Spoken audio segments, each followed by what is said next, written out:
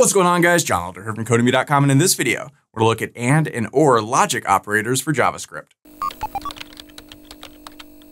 All right, guys, like I said, in this video, we're going to look at logic operators for JavaScript. But before we get started, if you like this video, want to see more like it, be sure to smash the like button below, subscribe to the channel, give me a thumbs up for the YouTube algorithm, and check out Codemy.com, where I have dozens of courses with thousands of videos that teach you to code. Use coupon code YouTube50 to get 50% off lifetime membership to all my courses, videos, and books for a one-time fee, which is insanely cheap. Okay, like I said, in this video, we're going to look at and or logic operators. In the last video, we looked at conditional statements. Before that, we looked at comparison operators. Now we're going to take both of those things and add another component to it, the and or logic operators. So we looked at the last video, we had an else if statement, and you can keep using those. You can have 50 else if statements. You could just keep asking another if, else if, else if, else if. But sometimes you want to do it a little bit easier than that, or you want to make a very specific sort of logical question and answer. And to do that, you're going to use a logic operator. And there are two of them we want to look at, the and the or operators. So the and operator is the double ampersand sign. And the or operator is the double upright, I don't know what these are called, poles? No, I don't know. There's a word for these. They're just these upright bar things, right?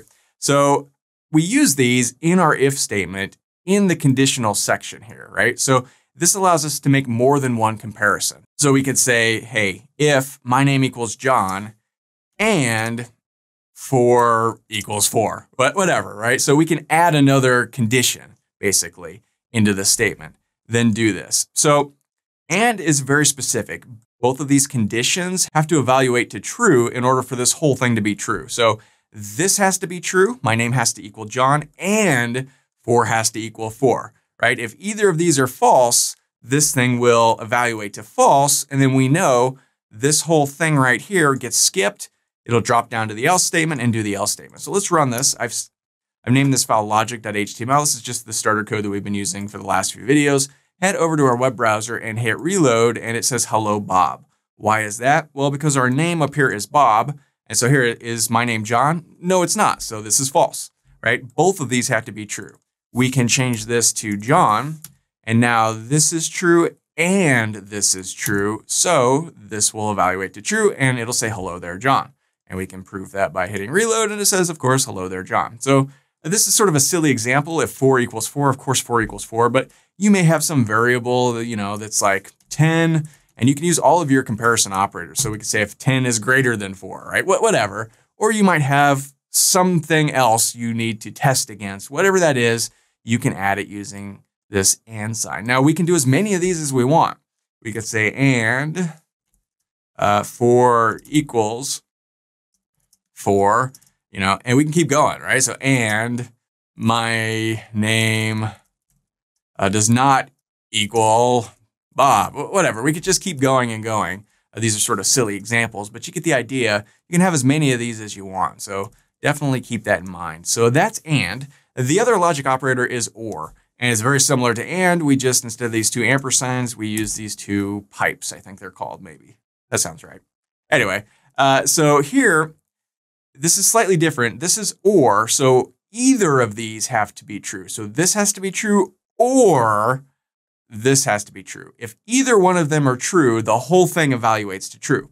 So we can say if 4 is equal to 4 and my name is John, if we change this back to Bob, this is still going to say hello there, John, because this is going to be true because my name is not John, but 4 does equal 4. So as long as one of these, one or the other, is true, the whole thing evaluates to true.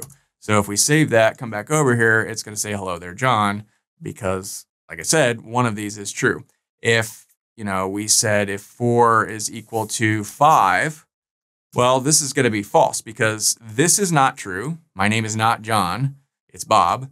And this is not true. 4 does not equal 5, right? So in this case, this whole thing evaluates to false. Anytime that evaluates to false, we skip the brackets and drop down to the next section, which is this else statement. So it's going to say hello there, Bob. So if we go ahead and save this, head back over here, hit reload, sure enough, hello, Bob.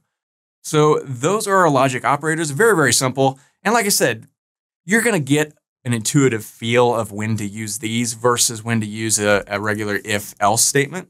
Now, you can always use an if-else statement. And like I said, you can have hundreds of if-else statements if you wanted to. I don't know why you would want to, but you could.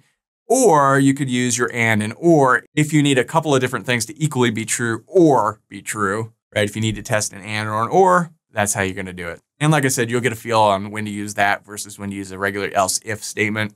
It'll be obvious as you're coding for whatever purpose you have at the time. You'll be like, oh yeah, I need a logic operator for that. Or, oh, an else if statement makes more sense. And that's sort of how it goes. So logic operators, very handy, very useful, very easy. And just remember, and both have to be true because that's what and means, right? Just in the English language, and means and, right? This and that, they both have to be. Or is the opposite. It's this or that. So just sort of keep that in mind. That's all there is to it.